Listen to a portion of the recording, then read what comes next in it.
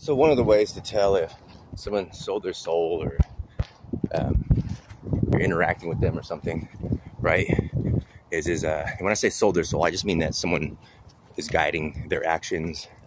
They have blackmail on them or something, or they're forcing them, or they've done something and they're in it or something, some kind of group. Their actions will actually be guided.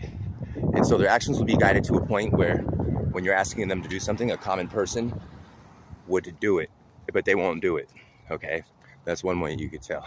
And then you'll start to notice certain things at certain times, maybe distancing, just different selective ways of attack. They're called isolation tactics.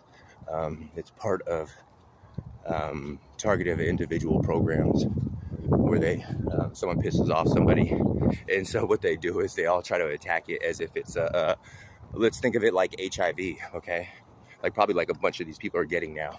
And with HIV, what happens is your immune system turns on itself, starts attacking itself when it shouldn't. It's misidentifying stuff that's actually good as bad because it's being told to. Think about that. Is that not the same thing? A virus hijacks them, and then now they're attacking something easy. Well, isn't this is very interesting?